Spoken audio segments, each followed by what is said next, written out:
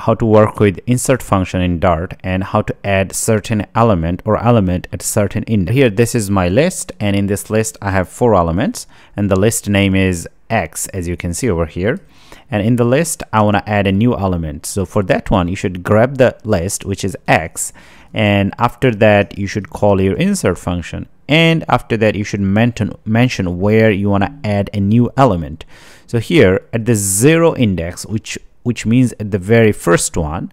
So originally it is 1, but over here we want to replace this with something new. I wouldn't say replace, I mean we want to push it to the right side. Okay, so here we would do 0, and then I'm gonna do 10, which means that at the 0 index we want to add a new element, which is 10. So now after that we'll go ahead and print. So let's go ahead and do that and run it.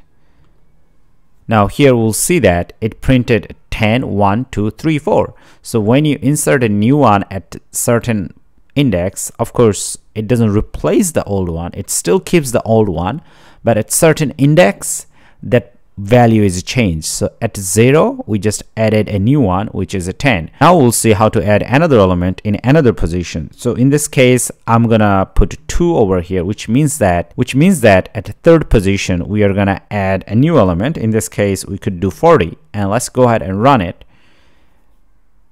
Now here we see that 1, 2, and this is our 3rd index, right?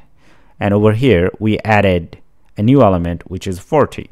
So it means that it keeps the old one and add a new element at a certain position, and that's how insert function works in Dart. Thank you.